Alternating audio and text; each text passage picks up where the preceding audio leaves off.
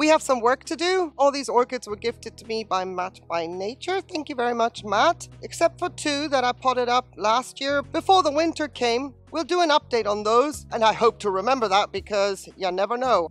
I have a few plans laid out for us today. It may go horribly wrong, and then I get distracted anyway.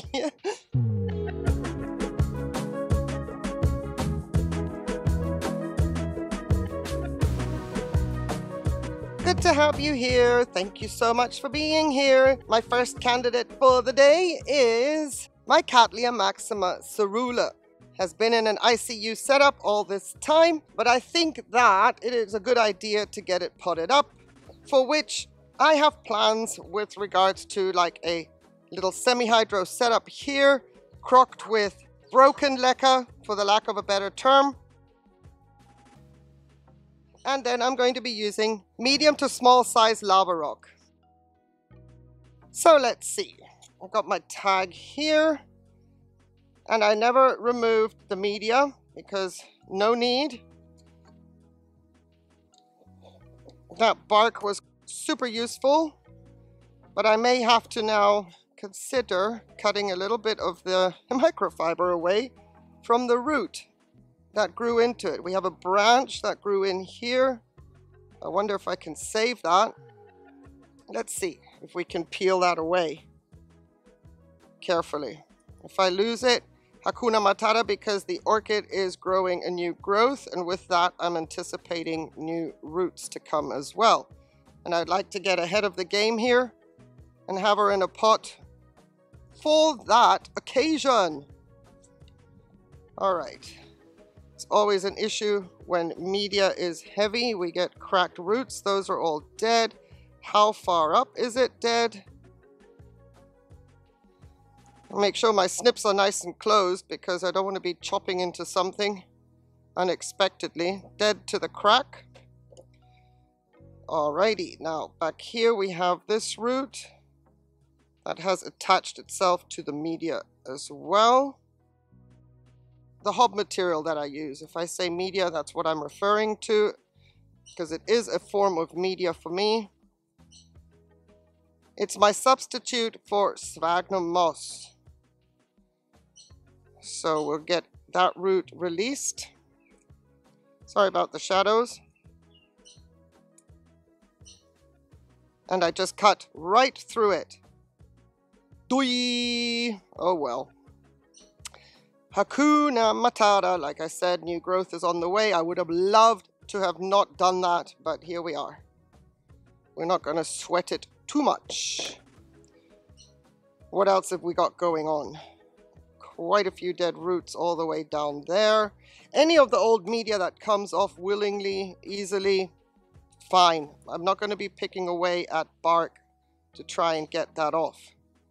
At some point, I also appreciate that it's there for anchoring the orchid into the pot so it doesn't wobble around as it is doing right now in my hand.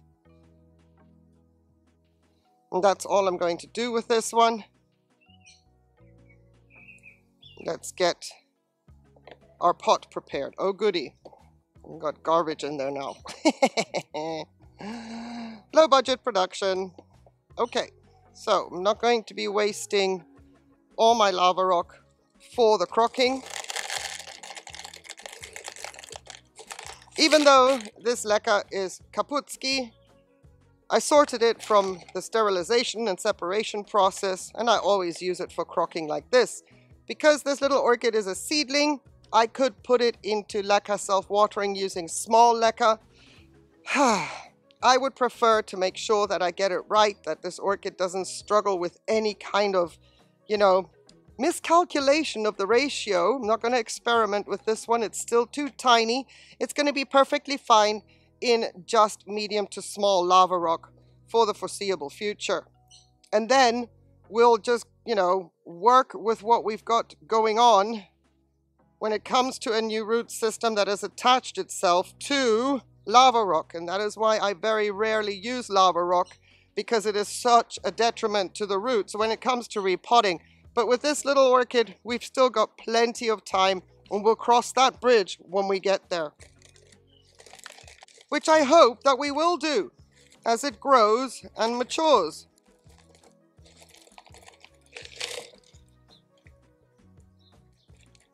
Now in my climate, lava rock works beautifully as a media for semi-hydro. Even though it doesn't have any wicking in it, it is still highly water retentive, and I don't need to put any ceramis or anything like that in there. If the roots accept the media and the orchid grows well, I don't see why it shouldn't. If the orchid grows well, then the roots that grow into the media will be somewhat adapted to an already quite wet and moist environment, and then I can transition her over to Leca. I don't want to go mad at the base of this new growth. I want to observe the roots going into the media. And that is Cattleya maxima, coerulea, done. Now we're coming to an orchid that is my 2.0. It's the angreacum didieri. Thankfully, Matt by Nature had a crystal ball and knew ahead of time that I was going to lose my original didieri. It just got stem rot out of the blue. What lesson did I learn? Well, it is possible I cannot grow a didieri. That is absolutely possible because my winter conditions are too cold for it. But I'm going to give it a go, clearly, because I have another one and she's growing a new root. But the lesson I've learned about my previous didieri is that it's possible I kept it too wet, even though it never went to the stem. My didieri was nicely positioned above the media. But in the mix of a small Orchitop with small lava rock, I had ceramis as a wicking agent. Not going to do that. I'm going to go completely in the opposite direction and use medium to large size lava rock, no ceramis. So in my Orchitop, you can see I've made a little bit of a support. I'm going to need it. This is going to be fiddly, so bear with me if a period of silence ensues. Just medium to large lava rock. And let's see, let's get the tag in first so that the jiggling is at a minimum. Let's get that secured first. And let's see what the didieri has to offer when we take it out of its little setup here. Okay, whoa. Has a lot to offer.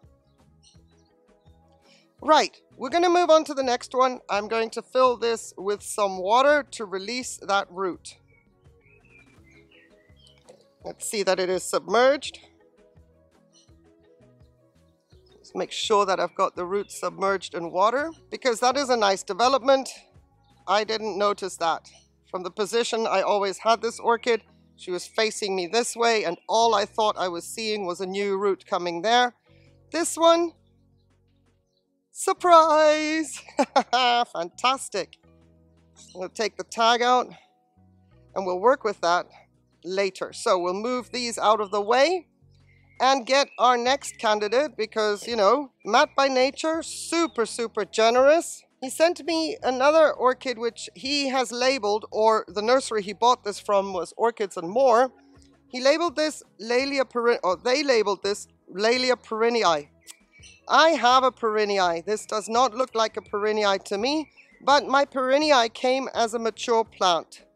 So what do I know? Maybe this is the way perenniaes look as seedlings. There is a root down below the hob filter. You can see it right there. So we'll try and get that out gently. The orchid has started a new growth, kind of like sort of matured a new growth.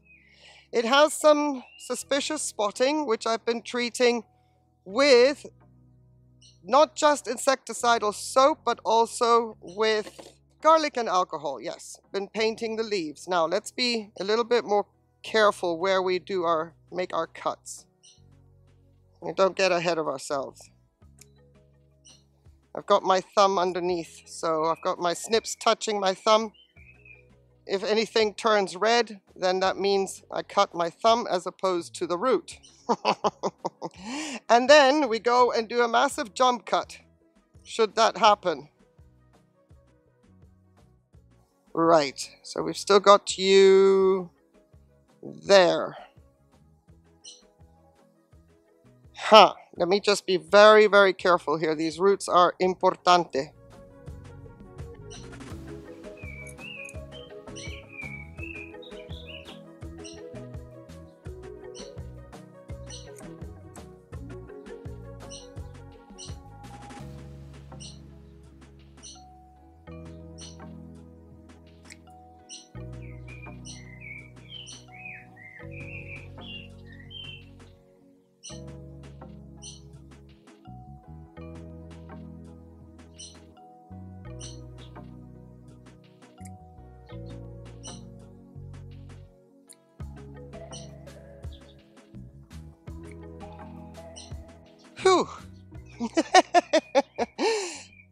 breathe.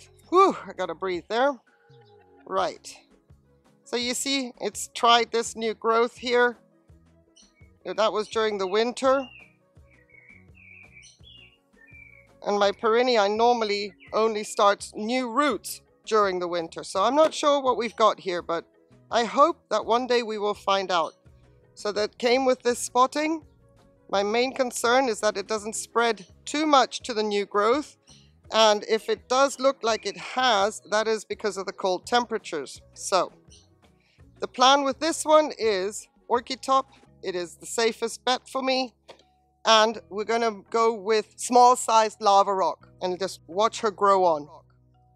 Small seedling, baby, could do small Leca as well. No risk here. I've got Orchitop available, so we're going to use it.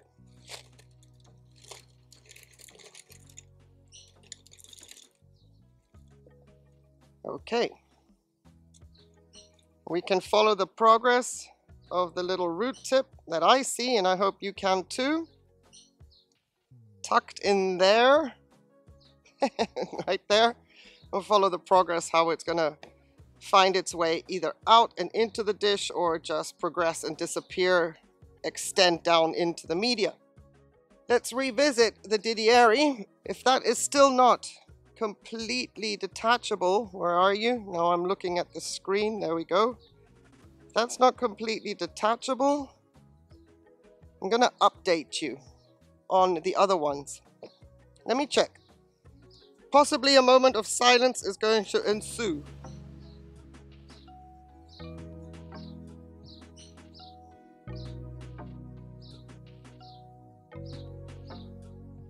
No, we need a couple of minutes more. Let's do a quick update then. This is laelia xanthina that we potted up before the winter came. Doing so much better in the pot, easier to take care of. Was in a similar setup for the longest time, but seeing as it was growing a new growth, I anticipated new roots, and true to form, here's a beautiful new root that has extended in through the media and is heading down into lava rock.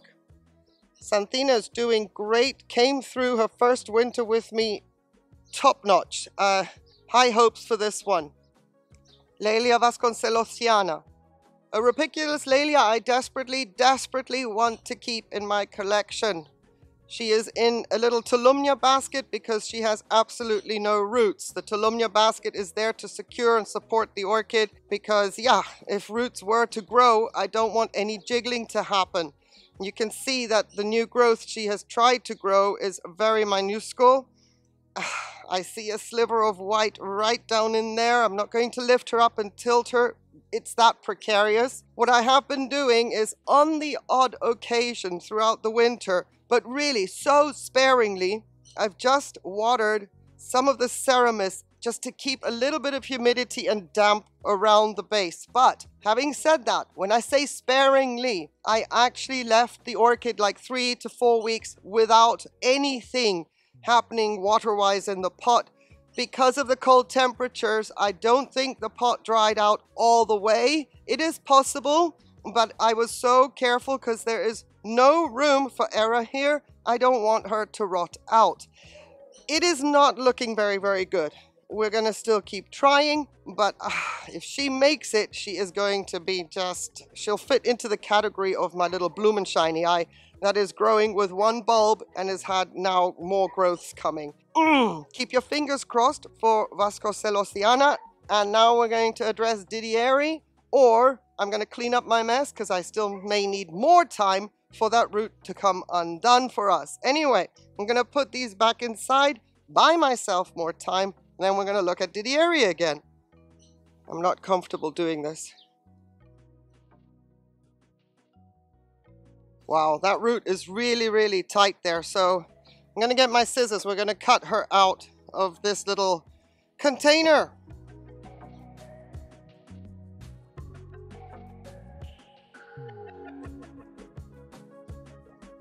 This is a first. I've never had to do this with an orchid before. Plenty more where they came from. Didieri is a sparingly growing root grower.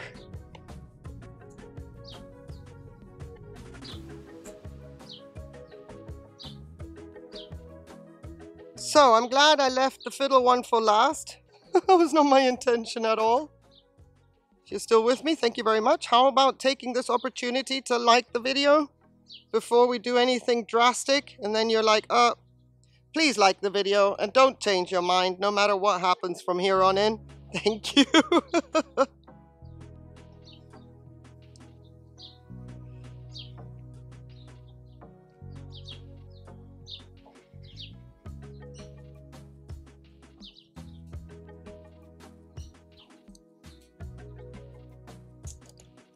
I really want to try and use the contours and the softness of the bottle to now try and release the root. So I managed to get the tip released. Yeah, I got a little bit of damage right there on the tip of the velamen, and that could be the end of the progress of this root. Didieri roots are super fragile. Angreacum roots anyway hate being messed with. And all this is considered messing. Literally messing around. There we go, I've released it. Oh, okay. It's not a hot day today, but I just, nurse, I need somebody to come and take care of my forehead. All right, let's get rid of all this. We got a root going into the material there, so we're gonna remove all of this down here.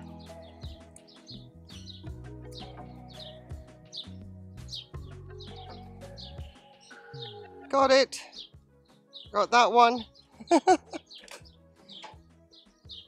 Ideally, I do want to try and get rid of as much of this hob filter material as possible, seeing as I don't want it to be as wet as the last setup was with the Ceramis. The hob filter material retains a lot of water. So the idea being to not have that much of it in it. Otherwise I would go, you know what, that can stay. So the only reason I'm being a little bit fussy about removing it now is because of, yeah, trying to do better for the overall long-term environment of the pot and the setup. Whew, I think we're good though. That's all I'm going to do, and I don't believe I ever touched the root tip of the didieri. This one though. Oh, it's so beautiful and it's so sad. It remains to be seen. Grrr. Right, let's get with the program here. I have a cockatoo in the background protesting like, hello, it's my time. And I'm like, yes, I know. I know. It's time for les animaux at this time of day. Didieri threw me for a loop there for a moment. As I place the lava rock back, I'm super mindful of that root tip that is in here. It's right underneath the hob material there. Yes, I want it covered, but ooh, don't want to smash it.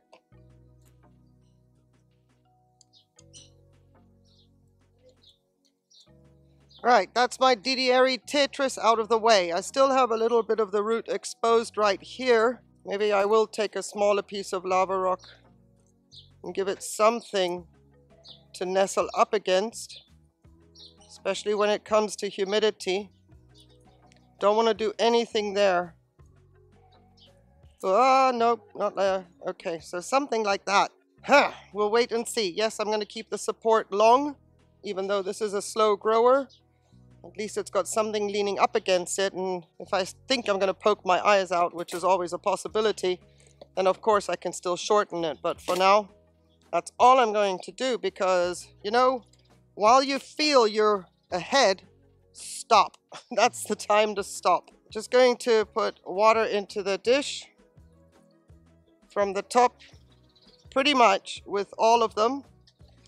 I know, for me it feels like a long time ago since I started this. Seeing as the media is dry, I'm just going to wet it and leave some water in the dish. Ideally not in the crown or anywhere near the structure of the orchid. I can feel myself still shaking from removing that root out of that bottle.